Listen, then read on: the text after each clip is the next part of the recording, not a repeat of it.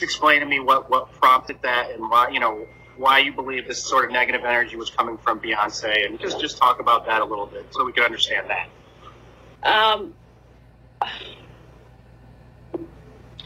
Well, I definitely did that to definitely be so clear to cut the cord that I don't want to have anything to do with this person at all.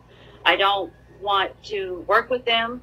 I'm even embarrassed that I have worked with them because it's literally shattered everything that I've tried to build after doing that work in my life. So I always said when I was a kid, I never would want to regret anything, but this I regret. I regret that we ever worked together because it's turned my life completely upside down. She's not been able to let me go. She's not been able to let me progress into a mature woman and work with other people, build other great entities and statues and trophies that develop in the arts world and music.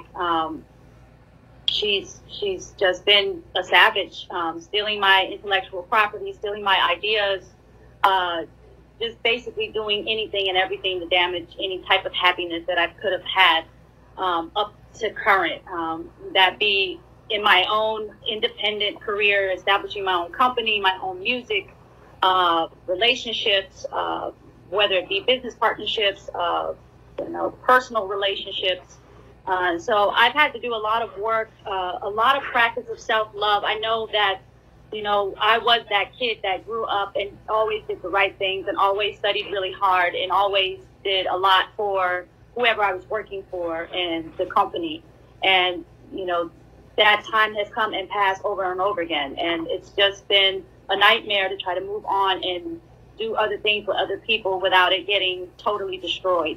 The other people I've worked with that have been on a plateau have been paid to fire me. I found this out. And then it just kept happening. So it was a pattern. You get really excited about something, you build it up. You invest all this time and everything in it, and then, she comes and pays people to fire me. And I've even relocated cities and houses and apartments, and ways have been found to manipulate that and control that. I've lost a huge amount of money dealing with this situation. A lot of money has been stolen from me. A lot of rental deposits have been stolen from me. Had his own personality, stuck his hand out and grabbed my finger, type of weird, crazy shit. Excuse my French. I'm going to France soon, so I'm just practicing. And so I kept the cat out of guilt, out of, emotional ambiguity. I drained my bank account on the situation, and then I took the cat to the West Coast to do a job in San Diego, La Jolla. And more bipolar activity started happening. I was getting abused every time I came home from work. And I'm talking about like 12, 16. It was a pattern.